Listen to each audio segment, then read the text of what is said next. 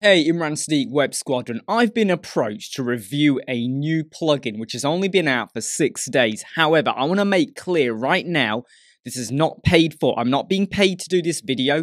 There's no affiliate commission link. I get nothing from this. Nada. Nothing at all. This is just an honest review, and I'll let you make your own mind when you get to the end of it. What I'm going to do is tell you about the plugin. I'm going to show you how it works, how it could benefit you, but then I'm also going to kind of give you some concerns that I have also about it. I'm talking about the Elementor Speed Optimizer.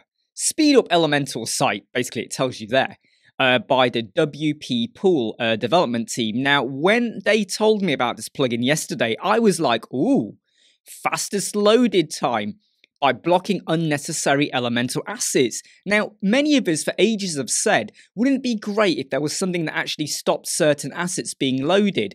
However, there is more to this, and I really do have to explain it. So WPPOOL, they've created it. Look, it's just come out 6 days ago at the time I'm doing it. It's really, really new.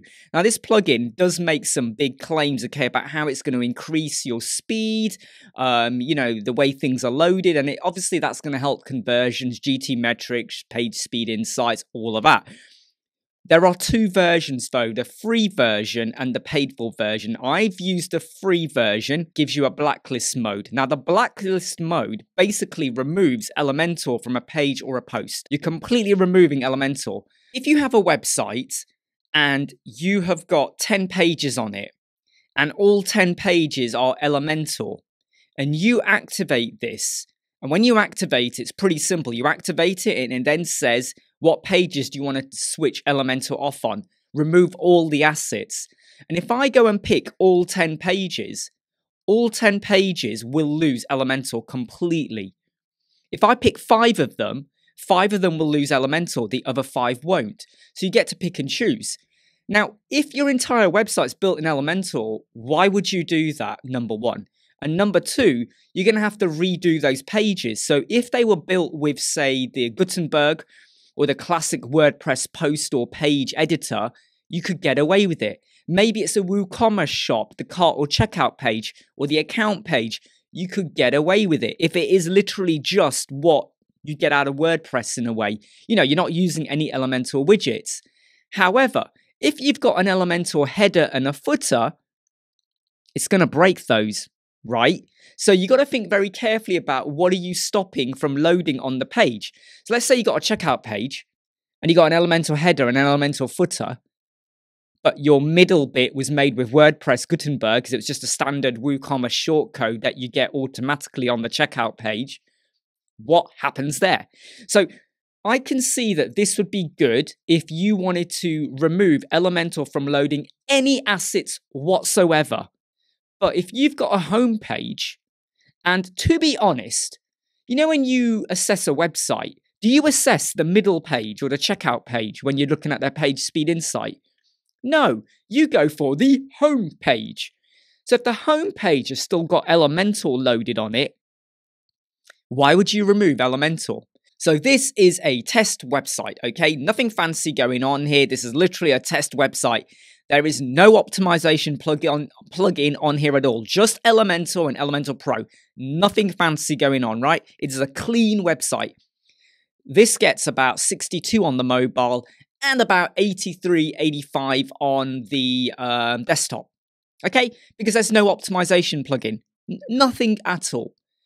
If I activate the page speed booster plugin, and I then say this page, okay, remove Elementor, the score goes up to 99 for the mobile and 100 for the desktop. At this point, you're going to be falling off your chair and going, Eureka! You know, normally I use Asset Cleanup or Toptimize, WP Fastest Cache or Lightspeed. A lot of you will use Perf Matters, WP Rocket, WP Supernova, which does not exist, but you know, you'll have lots of optimization plugins and choices. But this plugin just suddenly boosted the score from 63 to 99 on the mobile and from 83 to 100 on the desktop. And those are not fake numbers. They are real numbers because I tested this numerous times. But here's the problem. This homepage was built entirely with Elementor. Do you now want to see what it looks like the minute you activate the plugin? Get ready. Look at that. Look what's happened to the header. The header has just gone. Where's the header gone? The header's gone. The header's gone. Look at the images. On here, there was 1 image, 2, 3, 4, 5 as a background image, and then we got 6 here. Look now, 1 image, 1 image. Look, just look at what's happened. So if that page was built in Gutenberg maybe, or WordPress editor, whatever, or something else, I don't know, Visual Composer, you know, but you know, whatever it's built in, it would still probably look okay. But if you activate a plugin and you remove Elementor, this is what you're going to get. So I think the developers, they've obviously think, hey, look, we want to create a plugin that's going to do something amazing. However, fastest loaded time by blocking unnecessary Elementor assets. You're not actually blocking Elementor assets, are you though? So I'm not criticizing, I'm just getting across, this could work for you. Maybe you want to load it and you just say, right, account, cart, checkout, maybe the shop page, maybe you're using the Astra theme. So, you know, if you're using Hello, you build everything from scratch. Maybe you're using Astra and you don't want to have unnecessary bloat or whatever. But have a think, what about your header and your footer? What about if you have got an Elementor widget on the page, something like that? It's going to boost the score, but is it really worth it? So I'm now going to contradict what I normally preach. Page speed score is important. You want your websites to load fast. You want to convert. But if your website needs to look a certain way and it needs to have certain features, and those features, that code, that animation, that JavaScript, that whatever causes a bit of a delay or whatever, but you needed it, you kind of suck it up, don't you? You kind of go, yeah, I know about it. Just like if you had Google Tag Manager, Facebook Pixel, GDPR cookie consent, it hits your score, doesn't it? Sometimes 30%. If you know what hits it, you go with it. You go, look, I know my score is 60% because of The point I'm making is this could work for you. Okay, I'm not saying it's not going to work for you. However, I care more about the homepage. Okay, and if you activate this, your homepage is bust up, in my opinion, okay? So I feel, I'm trying to say this in a nice way, because I don't want this to come across as a rant or a criticism, but I'm just trying to get across. If you call the plugin Elementor Speed Optimizer, speed up Elementor site, that is not doing what it does. That name implies to me it's going to speed up the website. What it actually does is remove the assets, and it removes them completely, okay? It doesn't allow you to pick and choose, completely out the system. And I'm just going to share with you what would be the pricing option.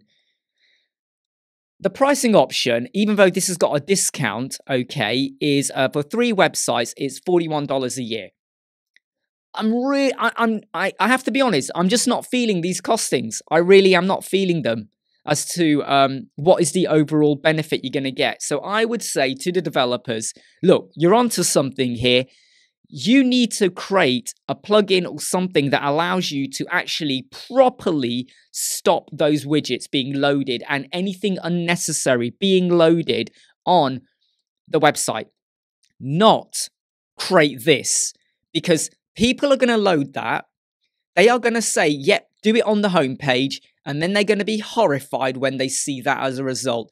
I would love to know your opinions. And if anyone else is trying out this plugin, I think it could potentially be developed further a lot more to actually deliver what it says. But what it does need to be, in my opinion, is renamed and say, stop Elementor loading full stop on your page. Because that's kind of what it does. I hope you like, subscribe, share, and follow. I'm Imran Web Squadron. I'll see you. Never break, always fight, never quit, do it right, play the game, win it life, have no shame, there's no time, feel the pain, live the grind, I could change, in my mind, pick a lane, commit and climb, the only way to win it life. I never miss, that's fact. Taking big swings, bitch, hand me the bat. Put me in the ring, you'll go out in a bag. 'Cause I